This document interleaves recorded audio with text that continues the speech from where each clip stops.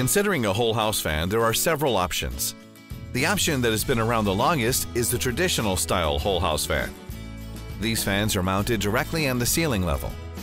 You will also find advanced whole house fans that use special ducting to suspend the fan motor from the ceiling grill. Traditional whole house fans were created in the 1960s.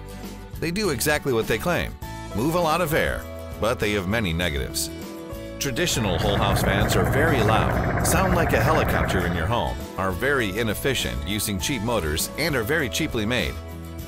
QuietCool is the patent holder for ducted whole house fans, otherwise known as advanced whole house fans. QuietCool Whole House Fans suspend the motor head 3 to 6 feet away from the ceiling grill with an acoustically lined duct that dampens the sound level.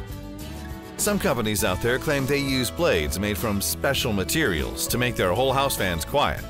There is a lot of air noise and motor noise that are present regardless of the material the blade is made from.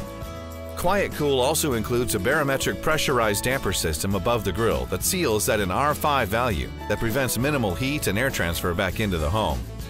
Traditional whole house fans do not have any R value, so there will be a lot of heat transfer between the home and attic. The last objection to a traditional whole house fan is the look of the fan on the ceiling level. Traditional whole house fans are very large, ranging from 24 inches by 24 inches to 48 inches by 48 inches. QuietCool ceiling grills are much smaller, ranging from 14 inches by 14 inches to 14 inches by 36 inches, and use attractive white egg crate style aluminum. They are removable for easy cleaning and are very quiet.